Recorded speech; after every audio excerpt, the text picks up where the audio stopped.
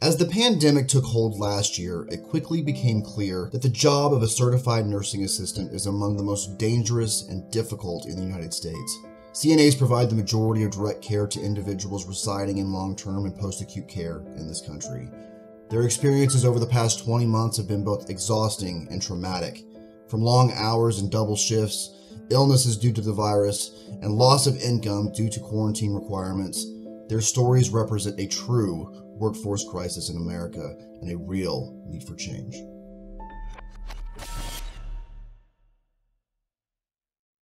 I've seen a lot that didn't make it from COVID.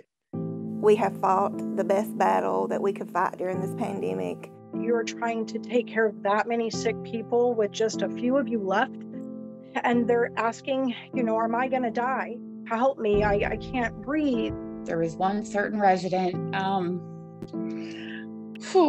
that I had, and I'll never forget the day.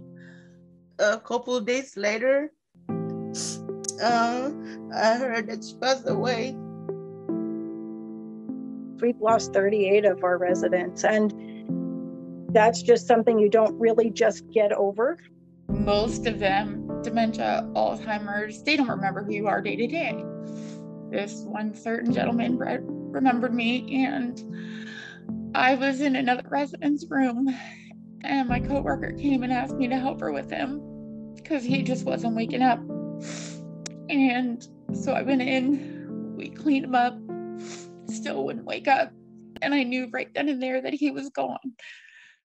She told me that she thinks she's not gonna make it.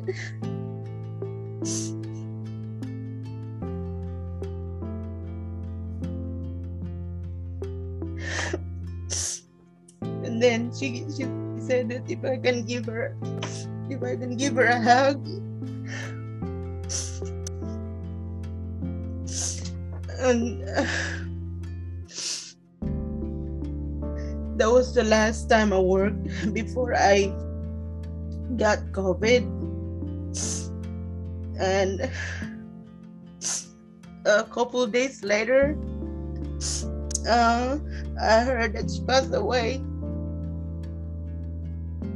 One day, it looks like, okay, my dog, I'm so happy he's getting better. I'm so happy his O2 is high, Then the next day you get off, go home and get a little rest. You come back and you look forward to seeing that patient, because that patient was doing better when you left. Only for them to say, as soon as you clocked out, that patient O2 dropped to 70 and they didn't make it. That has happened a lot. We are the only ones who have been by bedside as much as anybody could be. And we've put our lives on hold. We've put our patients and our jobs before our own families. And if that doesn't show true dedication and being a hero, I don't know what does. Me being essential, it really didn't help us in the long run. All it basically did was make us work harder for very little pay. We went through a outbreak 3 times here. We had 136 employees, and we ended up at one time with our second outbreak with 57 residents who were sick. Made a major change on all of us, I think, because we've had no outlets to deal with what we went through during that time.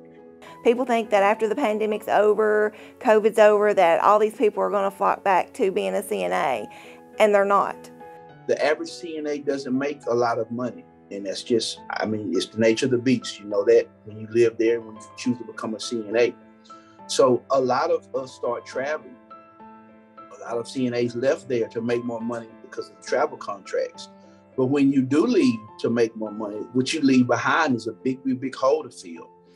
I can see things such as CNAs leaving the profession to go to such places as McDonald's or Targets or Walmart, and they can make $18 to $25 an hour, and they are not coming back.